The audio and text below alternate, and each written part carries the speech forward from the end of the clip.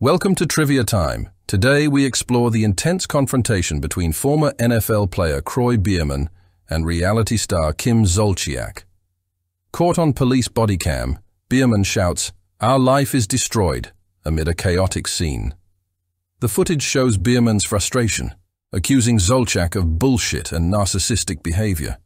Refusing to divulge details, he escalates the situation despite police intervention.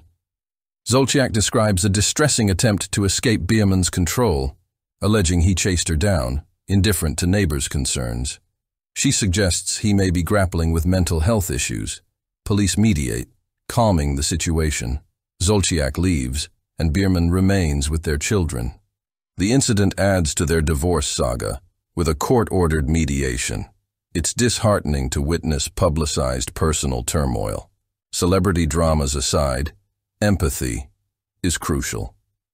Mental health battles are complex, especially in the public eye.